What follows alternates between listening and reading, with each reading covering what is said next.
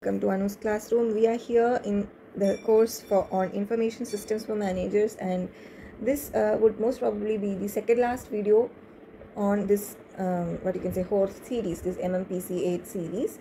And in this video, we'll be talking about artificial intelligence and decision support systems, and we will be talking about things like what artificial intelligence is, what expert systems are, the knowledge-based systems, and neural networks, genetic algorithms, fuzzy logics, and things like that. So by the end of this video, I hope you will have a basic understanding of artificial intelligence and these things. So let's get started.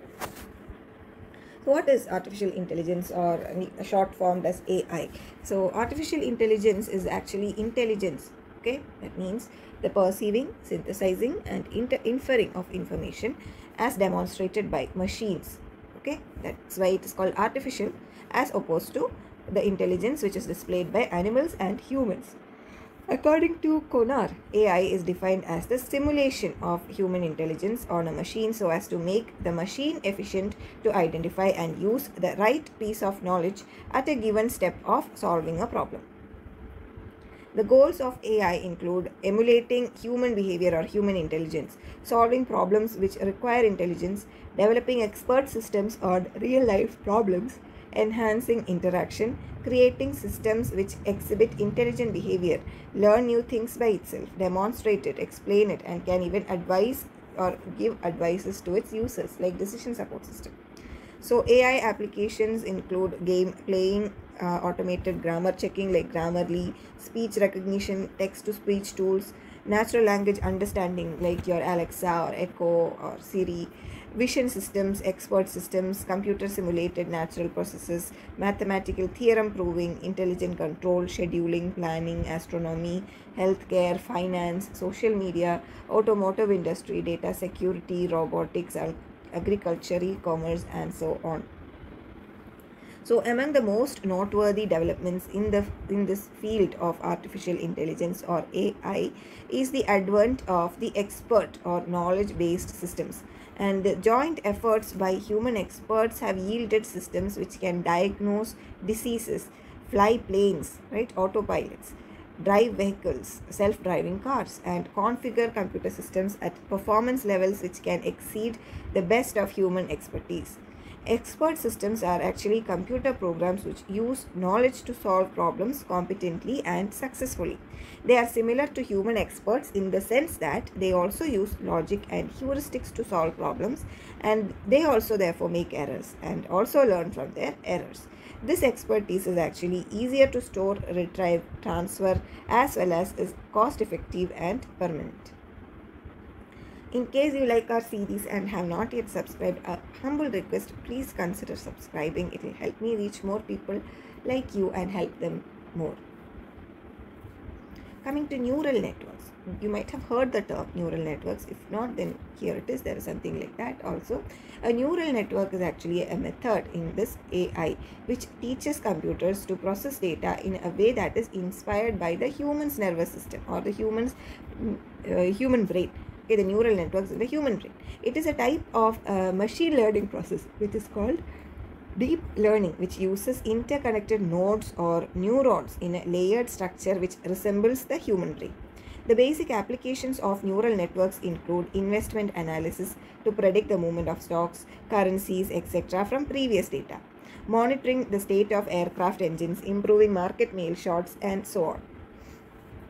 And fuzzy logic is another important approach used in computing, and it is based on degrees of truth rather than the usual true or false. Like it's not a 1 or 0 system, but it has varying degrees of truth. Okay, like maybe 10% truth, 20% truth, like that. Okay, so it is a modern computer-based technology. It is a technique for representing as well as manipulating uncertain information.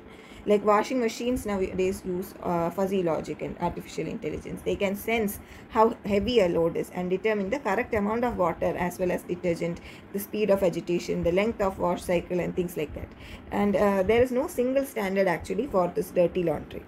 Fuzzy logic enables the machine's computer to make this in-between decisions. It's not like either you give it half water or full water, or you give it 1 scoop of detergent, or otherwise the next is directly 2 scoop. No, sometimes you have to give 1 scoop and a little more.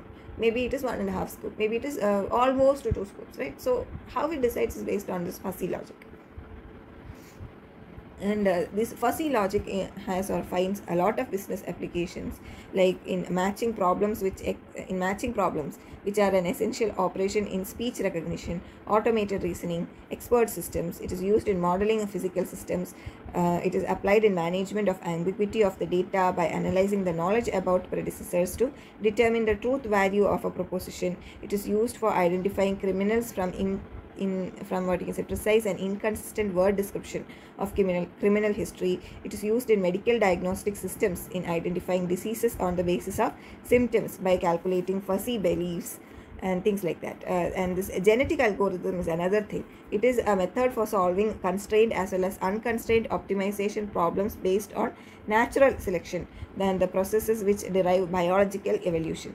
And this genetic algorithm repeatedly modifies a population of individual solutions. They also have many business applications, like use in intelligent search problems, many optimization problems like traveling salesman problem, job shop scheduling problems, artificial neural networks, data mining, classification problems, and evaluating fitness of other algorithms and things like that. So basically you don't have to go, I would say, in depth into all these things, but you need to have an overall understanding of what is what and how it is used. That is a basic concept behind, or that is a basic aim of this MMPC 8 information systems for managers. So in case you are finding any topic still a bit difficult, let me know in the comment section and I will do my best to clarify your doubts. Thank you so much for being and sticking around till the end of this video. Thank you so much for your time as well as attention, and I hope to see you all in the next video, which would most probably be the last in the series on MMPC 8.